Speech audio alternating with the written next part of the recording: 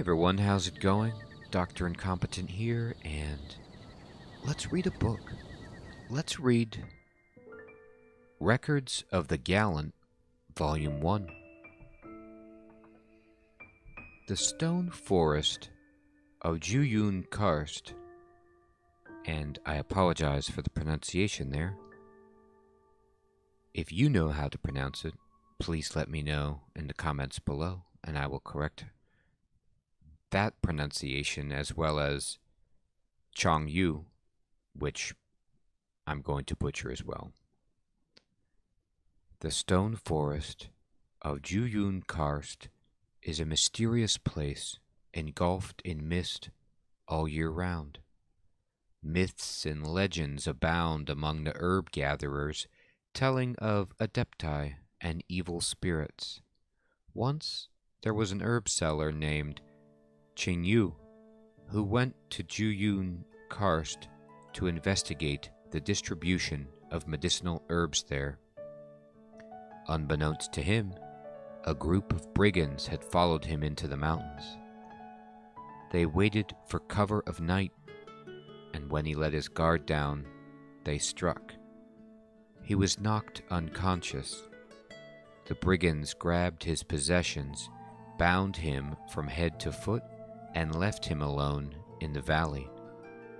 Deep in the night, the herb seller finally awoke. He struggled against the ropes that bound him and cried out for help.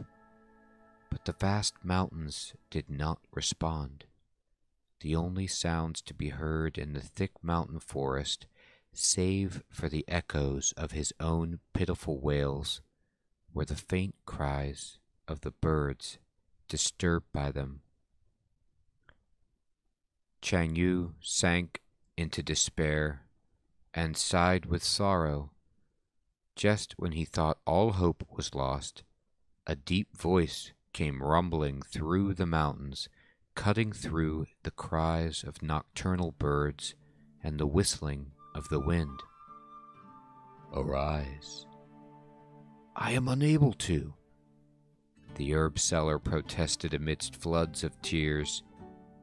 His cry frightened off a fox that was prowling in the night, but as he tensed his body once more against the ropes that bound him, he discovered they had completely loosened.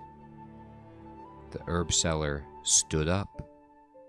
No sooner had he arisen than the disembodied voice, without pausing to hear the expression of gratitude that would be customary in such situations, spoke to him once more.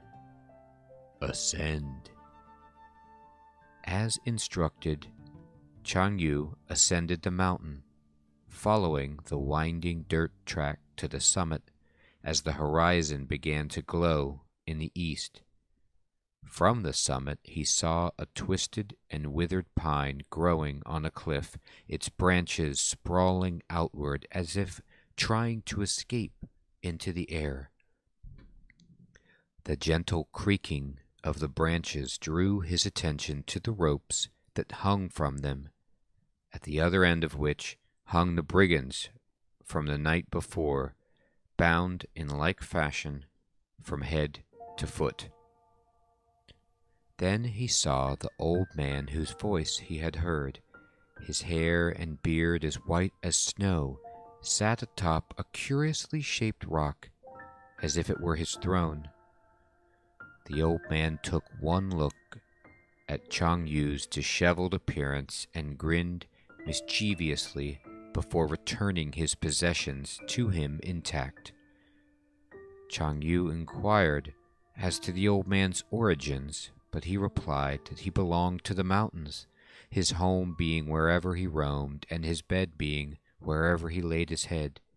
Changyu sought to thank the old man with all manner of courtesies and compensations, but he dismissed them all.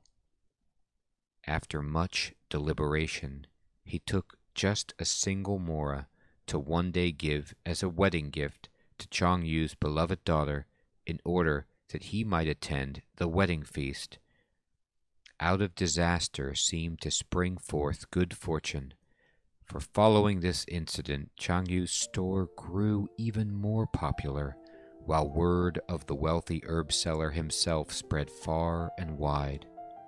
Some say that after making his fortune, he returned to Juyun Karst in search of the old man, but found nothing save for a few abandoned tents and empty wine bottles.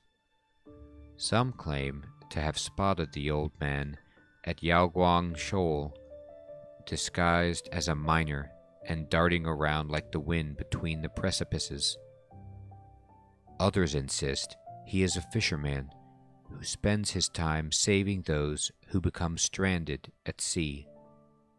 The stories are too many to count, and yet no one knows the old man's name. Lamentably, age and ill health have now ushered in the twilight years of Changyu's life, while his beloved daughter remains unmarried. Perhaps the day will still come that the old man from the mountain attends the wedding feast, but that day seems impossibly far in the future for Changyu.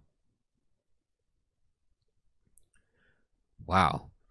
Well, I can't help but think that the old man is an adepti. In human form, disguised, perhaps. But maybe not. Maybe he's just a harmonious hermit living out on the mountain. We'll have to find out more in Volume 2. What do you guys make so far of this story? Let me know in the comments below. Do you believe the old man is an adepti, perhaps? Not Rex Lapis, surely. But it could be an aspect of Rex Lapis in a similar way that Venti is an aspect of Barbados. But probably not. We'll find out. Thanks for listening, everyone. Take care.